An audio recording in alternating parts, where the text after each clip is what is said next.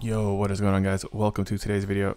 So today we're going to be looking at the brand new future Warcult pulse rifle, the Magnum Shepard. You can get this pulse rifle by grinding out 10 packages for future Warcult in this week's faction rally. So let's get right into it and have a look at the perks, shall we? It's an adaptive frame pulse rifle. It means it's a 390 RPM pulse rifle. You've got range lens and red dot 2 as your sights. You want to go at red dot 2.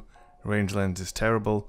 In virtually every situation, you want to go at red dot 2. You then have a choice between extended mag and alloy magazine. Extended mag gives you 45 in the mag. However, if you look at the final perk, high impact reserves, which we'll get into in a minute, you really want to go with alloy mag instead, as it has a better synergy with the final perk. As alloy mag allows you to reload faster when your magazine is empty. And obviously, if you're going to be taking advantage of the final perk, high impact reserves, you're going to be emptying your magazine out quite frequently. So what this perk does is it works the same as glass half full from Destiny 1, although I don't think it's half of the mag that gets the extra damage, but basically once you get near the end of your magazine you get extra damage. Now in PvP this gives you about 1 or 2 more points of damage, so I think I was hitting people for 26 to the head, whereas you normally hit 24 to the head with this weapon. So when you're getting lower into the magazine it deals extra damage. And if you're wondering what I paired with this weapon when I was reviewing it, I was using Fighting Lion, as I don't think it's really possible to compete with this type of pulse rifle if you're just using it on your own, because basically if you try to get into a 1v1 with anyone using Graviton or Vigilance Wing, which is basically everybody in the Crucible, you will not win that fight. Even if your aim is perfect, you don't miss a single bullet, you'll still lose the fight regardless of how good your opponent is. That's just a reality. I think the energy 390 pulses are not that bad, but yeah, this one and the kinetic ones, yeah, you can't really compete with them unless, at least for me, unless you're using Fighting Lion to get a little bit of damage in first and secure a quick kill. And then with the second half of the mag, I was trying to take advantage of the perk, as you'll see in the video. Yeah, so it's a decent weapon. Out of all the weapons, it's probably one of the only good ones, I think. So yeah, that's it from me. Hope you enjoy the gameplay, and I hope to see you in my next video. Peace. Zone.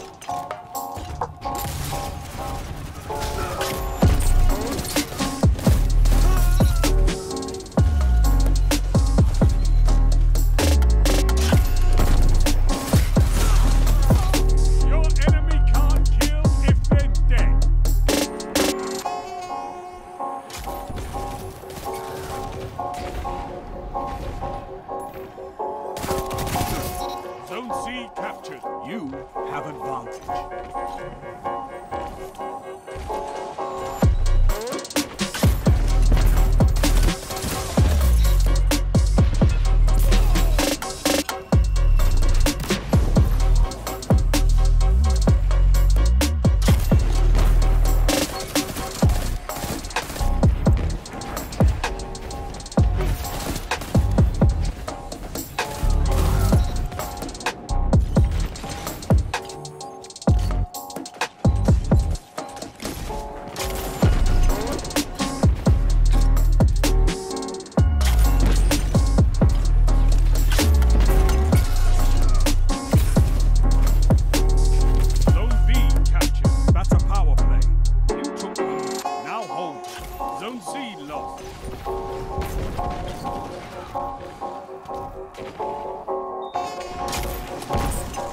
3 minutes left.